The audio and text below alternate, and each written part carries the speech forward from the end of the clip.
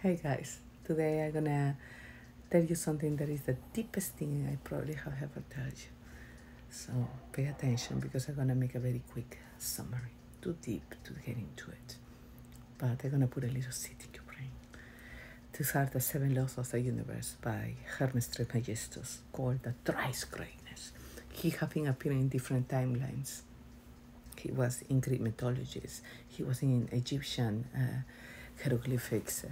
You can see his teachings in different parts of the world when the empires were the biggest, using his knowledge. And I'm gonna make you a very tiny fragment of a summary. So the 7 laws are, first of all, is the law of mentalism.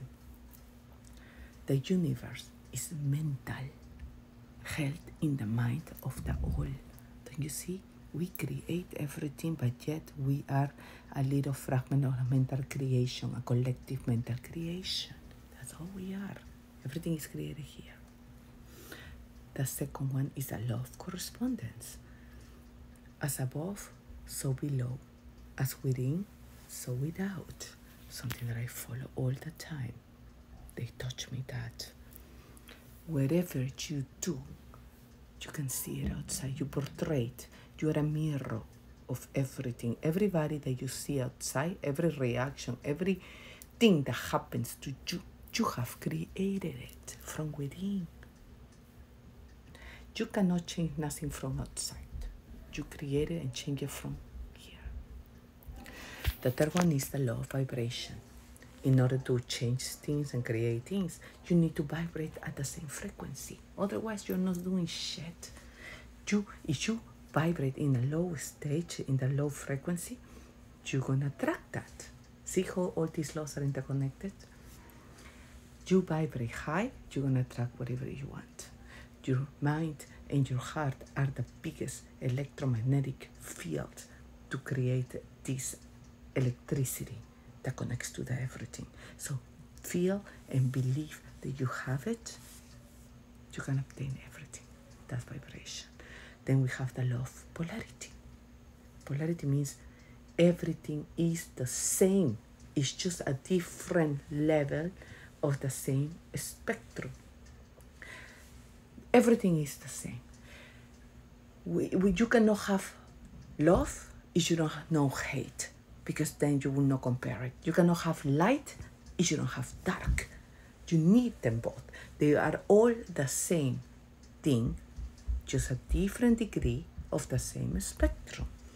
You cannot have, like if you see the thermometer, cold doesn't end for heat to start. They are just the same level of the same spectrum. So if you want to change one, you should have to change the level. One needs to exist for the other one to continue. That's polarity. Then we have the law of rhythm.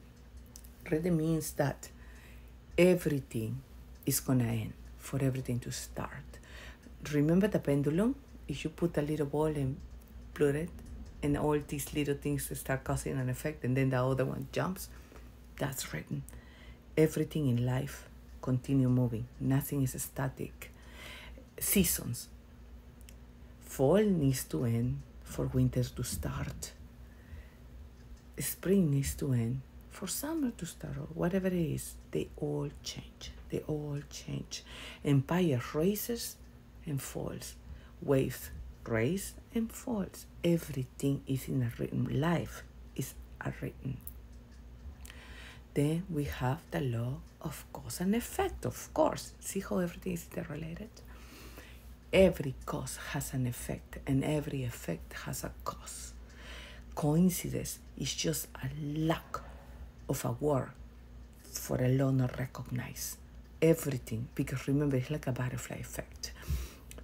It can the cause can be years or even decades or centuries before, but it's gonna continue, and you will see the effect decades later that you will never recognize it. That's why people don't recognize that distinction of cause and effect, but it's there. Everything. One little rock that falls down a mountain can cause a fucking hurricane 10 years later. Everything is a cause and an effect. And the last one is the law of gender. Everything is and I don't mean it by sexually gender, male or female. I mean it by kind of like like the left brain and the right brain, the one that is the analytic one and the one that is the spiritual. You need both. We all have both genders. We all need to analyze and take action, and we both need to understand and become intuitive. That's the law of gender.